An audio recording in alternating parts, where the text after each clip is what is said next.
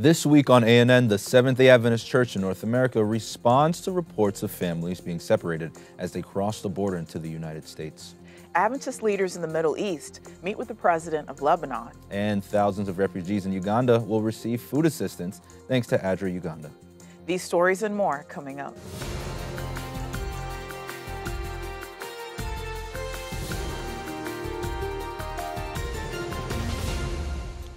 Thank you so much for joining us this week. First in the news, the Seventh-day Adventist Church in North America recently responded to reports of children being separated from their families as they cross into the United States from neighboring Mexico. It is estimated that more than 2,000 children have been separated from their families after the United States federal government announced a zero-tolerance immigration policy. This means all adults who cross the border illegally between official ports of entry will be criminally prosecuted. Since children can't be sent to federal jail or detained with their parents, they are separated from them. The statement from the Church in North America expresses concern with recent policies, saying the Seventh-day Adventist Church in North America joins other faith-based groups in expressing concern over these actions and is deeply worried when biblical texts are used by those empowered to affirm them. We strongly encourage all political parties to quickly seek a joint resolution that will not only bring these separated families back together, but also keep this from ever happening again. The statement goes on to say, we affirm the right of our government to protect its borders and enforce the law, but it is a moral obligation of this country to protect all who cross our borders. Romans 13:10 guides us with these words, love worketh no ill to his neighbor. Therefore, love is the fulfilling of the law. Please join us in praying for the families that are currently separated and fearful for those they love. May they soon find peace and joy in each other's arms. A delegation from the Middle East and North African Union and Middle East University recently visited the Lebanese presidential palace, accompanied by newly elected Member of Parliament Edgar Troubalzi. His Excellency Michael Aoun, President of Lebanon, received the representatives. Rick McEdward, President of the Church's regional headquarters, thanked the President for supporting freedom of religion and practice in Lebanon. He also spoke to the President about the role of Adventists in serving the community through educational work and humanitarian acts, also mentioning our hope in Christ's second coming. He highlighted 2 secondary schools and especially Middle East University, which has been operating since 1939. McEdward further emphasized the work of Adventist Development and Relief Agency through the years and especially now towards the many refugees. ADRA is involved in providing core needs in response to the refugee crisis. The President responded by saying that Lebanon greatly values all the work that is done in the schools and at Middle East University in providing quality education to the country's youth. He also assured the delegation that he would happily support Adventist institutions as they continue to do their work. Thousands of refugees in Uganda will receive food assistance thanks to a recent cooperative effort between the Adventist Development and Relief Agency, the World Food Program, and the government of Uganda through the Office of the Prime Minister.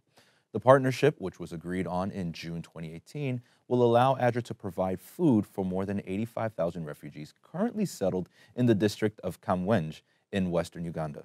An influx of refugees is reported to increase as long-standing conflicts have forced many citizens from the Democratic Republic of Congo and South Sudan to cross over the Ugandan border. According to recent reports, an estimated 1.3 million refugees have remained in the neighboring country. Since 1987, ADRA has forged a positive presence in Uganda, creating long-standing relationships with up to 15 districts.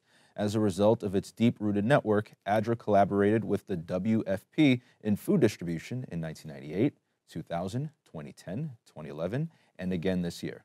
ADRA has also been promoting school gardening initiatives in several refugee settlements, including Ruamwanja, Ajumani, and Bidi Bidi, to help boost school feeding initiatives in select refugee hosting schools. With additional food needs that will be met through WFP's assistance, ADRA Uganda will help provide nutritious meals daily for a year and cash support aimed at helping the refugees generate income. Country Director Charles Aguilar says ADRA Uganda has committed to a long-term presence in Kamwenje and plans to implement a range of livelihoods development interventions such as capacity building of refugees to operate kitchen and backyard gardens, grow crops, and sustain food to support their families, and also support protecting the environment by planting 10,000 fruit trees. The Associate Director of Adventist Chaplaincy Ministries for the Adventist Church in North America was recently selected for a promotion, Captain for the United States Navy Reserve. The promotion will bring Washington Johnson II greater leadership responsibilities through extensive oversight for religious programming. He will also counsel members of the Navy Reserve's senior leadership ranks regarding spiritual, moral, and ethical issues. Johnson is now the third African-American Seventh-day Adventist to hold the rank in the United States Navy Chaplain Corps, following Captain Erman Kibble and Admiral Barry Black. Johnson says, "I am truly grateful to God for the blessing of this selection and the opportunity to continue my chaplaincy ministry in the new rank. It is a high honor to serve both God and country." Johnson's new level administrative authority in the Navy Reserve expands the scope of his duties to include strategic planning and the training and development of other chaplains of various faiths. Johnson says the promotion will increase his mentoring opportunities and will help to prepare the next generation of Seventh-day Adventist chaplains. Johnson is also a staff chaplain at the North American Aerospace Defense Command and the United States Northern Command in the U.S. state of Colorado. Last week, the Seventh-day Adventist Church, along with the rest of the world, recognized World Refugee Day. The Adventist Church also recognizes the Sabbath before World Refugee Day, Refugee Sabbath. Today, there are more than 65 million people, men, women, and children, who have fled their homes due to war, lack of food, or violence. They are migrants, refugees, and internally displaced people. These people have endured the worst of humanity. They have seen their family members killed, tortured, and starved to death. They are the victims of atrocities many of us cannot even fathom. We understand this is a complicated issue with no easy answers. But to the Seventh-day Adventist Church and those who volunteer in these situations, this is a call of the Lord to minister, heal, protect, and comfort. During this time, the Adventist Church shared multiple stories from Revival for a Mission, a program from Adventist Church President Ted N.C. Wilson for Adventists involved in ministries to refugees. You can view these videos on facebook.com/The Adventist Church. On Refugee Sabbath, the Adventist Church's two divisions in Europe joined together for a day-long broadcast featuring refugee stories from around the world. You can watch their broadcasts and videos on youtube.com and look for TED-Adventist. If you would like to learn more or find out how you can be involved in this important work, you can visit ADRA.org, AdventistHelp.org, or AdventistLearningCenter.org. Coming up, ADRA Czech developed a new mobile app that also helps refugees from Syria. But up next, the Prime Minister in Vanuatu opens an Adventist music festival.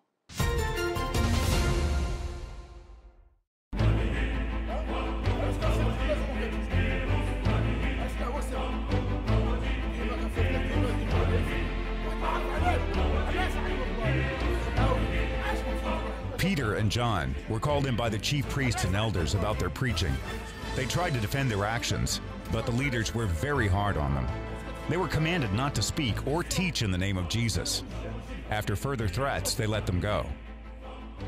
Peter and John went back to their own people and reported all that the chief priests and elders had said. When we heard all this, we immediately raised our voices in prayer to God. The entire group prayed for Peter and John. We prayed for God to give boldness to these two humble servants.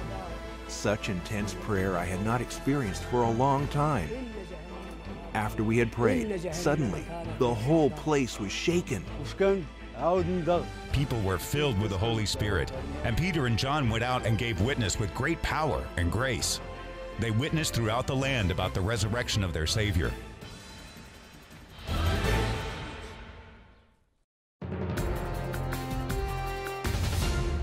Welcome back. A Vanuatu member of Parliament postponed important appointments to attend and officially open the 7th Adventist Music Festival of Ifate, running from June 7 to 11. This annual gospel singing event was initiated by the Seventh-day Adventist Church in 2012 to celebrate the Adventist movement in Vanuatu. The Honorable Minister of Internal Affairs, Andrew Solomon Napuat, said that the program was special because it promoted original songs from singing groups. He said, "I believe in the process of composing songs. Artists dig deeper into the Bible, and as they do it, it changes them and it will change the people who listen to them sing." Yeah, more than 40 groups are scheduled to sing their original compositions at the music festival.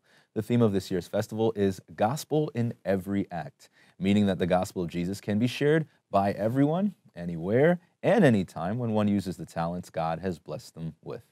Now, Puat said that he planned to attend the remaining evenings of the festival with his family and would encourage his fellow members of parliament to attend. More than 360 Seventh-day Adventist theologians, college and university professors, and church administrators have convened in Rome, Italy for the 4th International Bible Conference. The gathering explores a chosen theme associated with theological studies through the presentation of papers, discussion panels, and professional networking. The event is organized by the Biblical Research Institute, which exists to promote the study and practice of Adventist theology and lifestyle as understood by the world church. In Rome, the chosen theme is eschatology, a word that literally means the teaching of the last things and describes the study of last-day events and associated subjects. The choice of location, partnered with the theme, is meaningful. As part of introductory remarks, Ted Wilson, president of the Seventh-day Adventist Church, greeted the scholars, sharing his deep interest in the subject. The thing that drives me, animates me, keeps me moving toward the goal is Jesus soon coming. I believe that this is going to be an extraordinary time, focusing on an extraordinary topic. For more information on this meeting, you can visit AdventistReview.org. The Adventist Development and Relief Agency in the Caribbean recently co-hosted psychosocial training for mental health professionals in St. Martin. The goal was to assist in building community resilience as the island is still recovering from 3 hurricanes that hit last year. The training became the 3rd major intervention by ADRA on the island. More than 80% of the homes on the island are still damaged and have tarps on their roofs. Rebuilding has been slow and family life is still disrupted, so ADRA was called on to assist with the training. The training in St. Martin gathered more than 35 health and mental health professionals from several government and non-government organizations. They were exposed to the neuroscience of resilience and the skill set necessary to achieve positive coping strategies. ADRA Caribbean Director Alexander Isaacs says many people are still without jobs and their lives continue to be disrupted, so ADRA maintains its assistance. St. Martin's Minister of Health, Emil Lee, commended ADRA for their support on the island throughout the months and thanked the Adventist organization for introducing the ADRA model to the community, one that the government plans to implement. The training involved using a psychologically designed model, the Community Resiliency Model, which teaches individuals to better handle life stresses and traumatic events by using self-care techniques that stop trauma from hijacking the nervous system. The training also taught participants that the inevitable benefits gained through using resilience techniques include increased faith and a stronger advocacy for being good citizens. As a result of the recent training, the Ministry of Public Health, Social Development, and Labor has reached out to ADRA to schedule additional capacity building later this year for local professionals who work in the area of psychosocial care. To learn more about the work of ADRA in St. Martin and the rest of the islands of the North Caribbean Conference, visit northcaribbeanconference.org. The Adventist Development and Relief Agency, or ADRA, officially launched its first safe water kiosk in Mocuba, Mozambique. The pump will provide 20 liters of safe water a day for more than 1,000 people. Mocuba, a district of the Zambezia province in Mozambique, has suffered from an inadequate safe water supply for years, but the prolonged drought conditions in southern Africa has made the situation worse. More than 100 people attended the grand opening of the new water kiosk, including Mocuba's mayor, Beatrice Gulamo, a proud supporter of the community project. The mayor and several ADRA Mozambique representatives held a ribbon-cutting ceremony and announced that the use of the kiosk is now available. Jason Brooks, Senior Technical Advisor for Water, Sanitation, and Hygiene for ADRA International, emphasized that the kiosk is a means to help the community gain access to safe water. The hope is that eventually the project can be maintained by the community. Brooks said, "The residents are the ones who will benefit from the kiosk, but ADRA wants to ensure they can take care of the kiosk and sustain the water source so the community receives safe water for a long time. ADRA will train community members and will help them eventually establish ownership of the kiosk." The newly implemented kiosk contains numerous features: solar panels that pump water automatically from the source to an elevated holding tank, multiple water taps, 2 video monitors for bystanders promoting sanitation and hygiene information, ice dispensers, clothes wash, and recycling capabilities. There are also cell phone chargers, allowing users to buy cell phone credits at the same time. Residents will also be able to purchase soap, toothbrushes, and feminine products to encourage better hygiene practices. Purchases are managed on a tablet handled by a kiosk attendant. The water was unsafe and tainted by people bathing in the river or washing clothes, according to community members. Now, with the installment of the new water kiosk, anyone could fetch gallons of safe water at their leisure in a safer environment. The kiosk is located near the community school and in a public setting. To read more about this project, visit ADRA.org. When anti-government demonstrations began in Syria in March 2011, a violent government crackdown ensued. That, combined with armed opposition groups' resistance, created a war that has left an estimated 6.5 million people without homes in the country. More than 5 million refugees have fled to neighboring countries like Lebanon, Jordan, and Turkey. In 2016, ADRA Czech got their chance to help the Syrian refugees by developing a game app. Jakub Sharvat from ADRA Czech says when they came up with the concept, they had specific ideas of what they wanted the game to be. He said, "We didn't want the game to be brutal, violent, or associated with war. It made sense to instead create a game about helping others, and that's where the idea for Husky the Savior was born." The fun interactive game app can be downloaded on any iOS or Android device at no cost. Once the app is downloaded, gamers select the play button to start the game. Gamers have to help the Husky character rescue puppies without getting caught. Sharvat further explained that gamers help ADRA Czech through in-app purchases, a voluntary way of earning bonus points in the game, or by watching sponsored videos while playing the game as long as the gamer can. The more gamers download the game app, the more Syrian refugees will receive help. So far, the game app has been downloaded more than 1,000 times since its launch in April. To download or for more information about ADRA Czech's game app, visit huskythesavior.com. Coming up, Emily Mastrapa tells us about a film contest to promote Creation Sabbath. But up next, a health center in India is bringing people to God. Discipline, a willingness to go beyond your normal development. Cardiovascular, flexibility, strength, agility, balance, focus. All the basic exercise groups are accomplished in martial arts.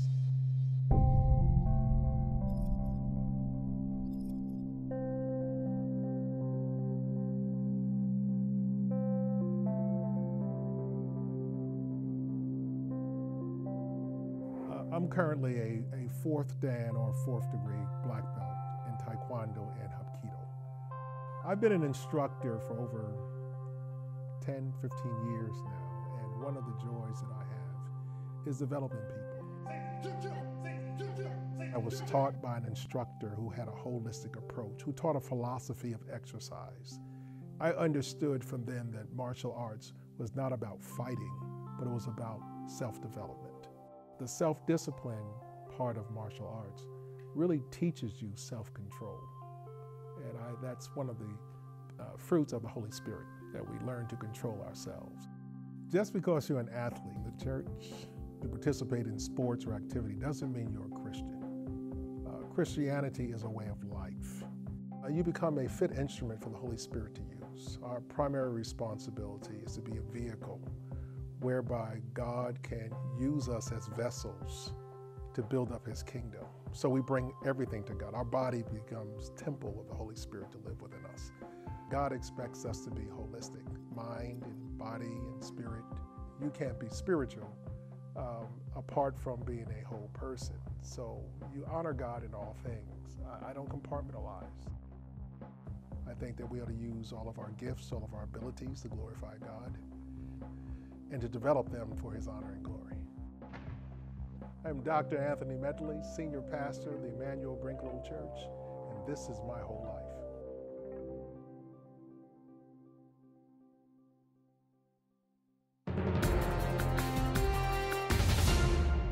Across the street from the Vibrant Life Medical and Wellness Clinic is another healthcare center. Hebsiba works at the center across the street, but she often visits Vibrant Life and refers some patients there.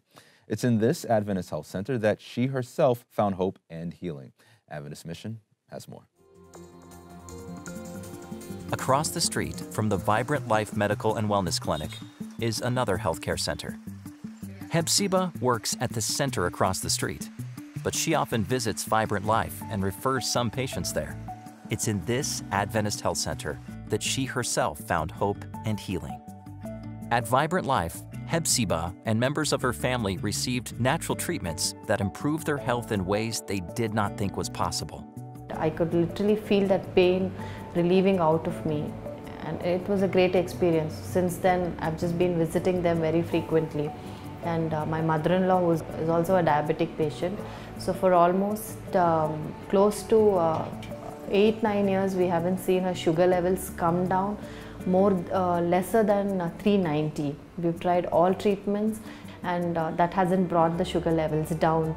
But after 3 months of counseling, a special diet, and some medication, this picture changed dramatically. Last month, her sugar levels were 97, which was unbelievable for us. Today, many people come to the Vibrant Life Medical and Wellness Clinic because of Hepzibah's enthusiastic referral.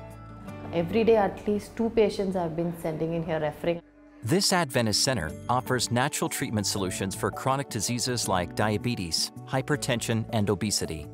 Doctors Narendra and Daisy Rao teach their patients about the impacts of lifestyle choices on their health. The staff puts on health expos coupled with screenings and counseling to raise awareness of relevant topics for this community. Patients of all classes are treated here, from the poor and needy to orphans next door, to the wealthy who are looking for an alternative to the side effects of long-term medication. There is a great need for lifestyle interventions in our country because we have at present nearly 70 million people with diabetes and about 30 million with heart disease and another 30 million who are obese. Vibrant Life doctors provide affordable services. The goal is to attract patients at a price point that is competitive, yet fosters sustainability, so this small mission clinic can continue to grow.